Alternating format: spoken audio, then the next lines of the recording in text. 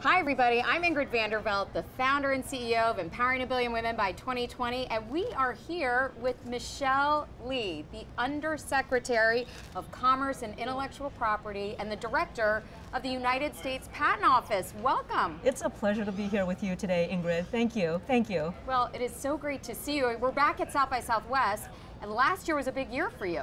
Last year was a very special time for me here at South by Southwest.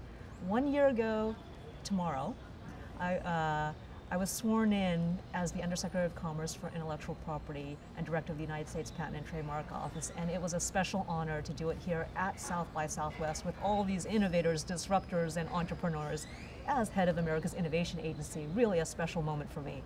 Well, Michelle, I mean, I can only imagine how incredible that was. You are the first woman to ever be appointed by the President to run the Patent Office. I mean, I know you know that not only is this just such a great honor for you, but what you represent, the opportunities you represent for women around the globe. What was that like for you when you got that call and they said, you're it, we want you? Well, it was a real honor and privilege. I mean, if you think about it, Ingrid, the Patent and Trademark Office and patent law goes back to the beginning of our country. It's literally in our Constitution. So to be the first woman to hold the leadership role at the United States Patent and Trademark Office in our country's 225-year history is a special honor and privilege, and I'm delighted to be the first one. And better late than never, but it's always good. Well, I want to dig into that a little bit, but I'd love to actually take a few steps back and talk about your own personal journey, because I think a lot of people that might see you or meet you, they think, I don't know that I could ever do that. I mean, she's done such extraordinary work. And so you and I were talking actually before we even started filming about your childhood and what brought you into technology in the first place. You told a great story about being with your father. Okay, so I was born and raised in the Silicon Valley, and my father was an electrical engineer. And the neighborhood that I grew up in, Ingrid, all of the dads, and it was dads back then, all the dads on my street were engineers. And I just grew up in an environment of invention and innovation. I remember in our garage, he had a workbench with soldering irons, circuit board, resistors, and he just was tinkering. And I just thought that everybody had that stuff in their garage. And I remember looking back that one of my first science projects, if you will, was building a Heathkit handheld radio with my dad on this workbench and so forth. And I didn't realize, Ingrid, that not all girls did this or had this background as part of their growing up. And I would definitely say that being around tinkering and creating and inventing and designing, that was very much a part of what I grew up with. The Silicon Valley was apricot orchards, but people had great ideas. They would start a company. Sometimes it succeeded, sometimes it didn't, but a few of them revolutionized the world and the way in which we live. So I've always wanted to be a part of that innovation community. I love math, science, and engineering. I ultimately studied engineering at M.I.T. Then went on to Stanford. Went on to Stanford, yes. And in the meantime, I also worked at the M.I.T. Artificial Intelligence Lab and HP Research Labs. And science and invention and STEM is so important for our country, and I took it for granted growing up. And I think all of our kids, right, need to develop a talent or an interest in those areas. What role did your mother play? Interestingly, she's a scientist as well, so you could say it is literally in my in DNA. Your blood. Yeah, there was no getting away from it. But she's a bacteriologist. But so I do come from a family of scientists, and that could very well explain why I'm here and doing what I'm doing and doing what I've done, which has always been a part of the innovation ecosystem, from the technical side, from the business side, advising some of the most innovative companies in our country, including in a wide range of industries, including Google most recently, when I started when it was a relatively young company, and then it grew into a multinational company. Well, you were with Google back in the early days. You started, I think, 2003. Correct. So you were there before people even knew the Google. And what did you even, when you started at Google, I'm just really curious, at that time, did you have any idea of where that was going to go? So I'll tell you, that's a very interesting question. I was asked to join Google at the time of the dot-com bust. So I was a partner in a law firm representing all kinds of high-tech companies, and it was the dot-com bust. And this little company called Google came and said, Michelle, I'd like you to come and help us with our intellectual property issues. You clearly help lots of companies with these issues. Would you come do it for us? And I don't know if you remember this at the time, but at that time, there was Ask Jeeves, Alta Vista, Excited Home. It was actually around this time Yahoo, I got my first patent. Microsoft. Did you? Yes, Yeah, okay. right around that time. But I remember Google popped out and I was like, what is this thing? We were doing artificial intelligence technologies, developing personalization software using neural nets. I love that you were doing this, Ingrid. Thank you. But Thank I was you. watching you STEM. guys, yes. Yeah. But I was watching you guys and saying, what is this company? And I remember our top scientists, like, this is going to change the world. But yes, it was Ask Jeeves. So all these search engine companies, and the business model was still being sorted out to some degree. And I thought, why would I join this company in the dot-com bust? But you know what? I liked the search engine. I thought it delivered results that were better than the other ones. And I met the team, and it was a really great group of individuals. And I thought, well, I can give it a try, and if it doesn't work out, I'll always go back to my law firm partnership, and they'd be delighted to take me, and I'll have an incredible experience. And 1 year became 3 years, became 5 years, became 7 years, became 8 years, and during that time, it literally evolved from a company that had US presence only to almost every country across the globe. The products and services that they offered back then were very limited, online advertisement, a few other things, and by the time I left, driverless cars, Google Glass, Google Maps, e-commerce, and I mean, you all know. I mean, Well, and Megan Smith, right. who also now our Chief Technology Officer, she was running Google X. That's right. Yeah, and That's right. overseeing all of those programs. So did you and Megan actually come through this all together? You're sort of friends from way back? So we go way back. I mean, it turns out that I met Megan like 2 days into college at MIT. Oh my gosh. So we met there, and then we met again at Google. She was there just slightly before me, just by a little bit, and then I go to Washington, and then Megan comes to Washington. So our careers have gone like this, and you know what? It's all fantastic. I actually do believe that more people from the technology and the business sector should go into the government sector and bring that expertise to help our government. Right? President Obama spoke about it when he was here at South by. We could not agree more. We actually hosted a panel yesterday about the importance of policy and the changing political landscape because of all the women as well that are getting involved. We are very active in policy initiatives because we feel like if we're going to encourage women and girls worldwide to get involved in STEM initiatives, you have to do it in collaborations with the political agencies. Right. And you and Megan are perfect examples of what's possible there. And I will say that, I mean, in my role now as the head of the United States Patent and Trademark Office, at the highest level, the goal of the agency is to promote American innovation through intellectual property rights. And in my mind, that means across every geographic region in this great country of ours and across every demographic. So that includes girls, that includes people from all backgrounds, all ethnicities, all socioeconomic groups, because our companies cannot hire the technical talent they need, the top technical talent they need to meet their business needs. And in my mind, we cannot afford to leave and not nurture and develop any of that we have in the United States. I mean, people are asking Congress to modify the immigration laws to allow more technical talent to come in the country.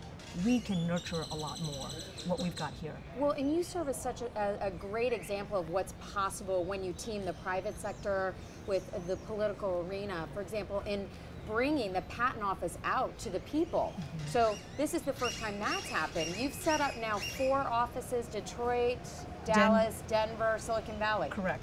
How has that begun to, what is the impact that you've started to see happen in doing that? That's a big step. It's a big change. And I mean, any business, you're a businesswoman, Ingrid, you know that anytime you have a customer base in a certain area, it makes perfect sense to be out where your customers are.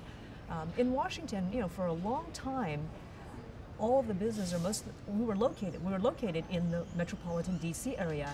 And as you know, I come from outside Washington. I come from 3,000 miles away from You're Washington. outside the Beltway, as they say in DC. I am very grew outside. up there. I could have come from Hawaii, but no, I came from California. And I very much understand that there's a lot of innovation. Most of the innovation occurs outside the DC area. And if the USPTO which offers so many resources for entrepreneurs, for our youngsters, even just getting them excited in invention, creation, and making. If we can bring those resources out across the country, our country will be better off for it. So in 2011, Congress passed the American Invents Act. We were able to set up for the first time in our country's 225-year history offices outside the DC area. And these offices are amazing. I mean, all the startup companies, they don't have the resources to be right there in Washington to take full advantage of all that the PTO has to offer. So if you're right there in the innovation community, giving training on the basics of invention, intellectual property, patents, trademarks, copyrights, and really also importantly, getting our kids, making them aware that to invent something is not so difficult. Anybody can do it in ordinary circumstances. If they see an idea about how something should be done differently or better, and our kids are wired that way, we should be nurturing it and promoting it. And if they have an entrepreneurial streak, we should encourage that. So really, it's about being in the community and promoting a system that will encourage invention and entrepreneurship for our future country's economic success. So Michelle, I know you are making it possible. You're encouraging people of all backgrounds from everywhere to be inspired to get involved in the patent process. But if we look at women specifically, and we look at back in the 70s, I think 2 or 3% of all patents were from women, but that number has increased a lot, depending on what you're looking at, between 10 and 18%, I believe, 18% in academia. So actually, fewer than 15% of US-based inventors listed on patents are women. But why do you think it is that more women haven't applied for patents and aren't doing it just yet? Yeah, well, it does require at least an interest or a passion, if not a background in science, technology, engineering, math, computer science. And you know this and I know this, but statistically, girls do very well in math and science at the younger grades. But as you move up, and I know this as a woman in STEM, as you move up into algebra, calculus, chemistry, physics, differential equations, they just start dropping out. And so I think it's something like a small percentage of women enter STEM fields, and many of them don't stay in those fields as they move on. And so to file for a patent, you have to be innovative, you have to be at the cutting edge, you oftentimes have to be a leader in a particular area. And I think sometimes women too self-select. They think, oh, what I have is not that big of a deal. But you know what? Never doubt yourself.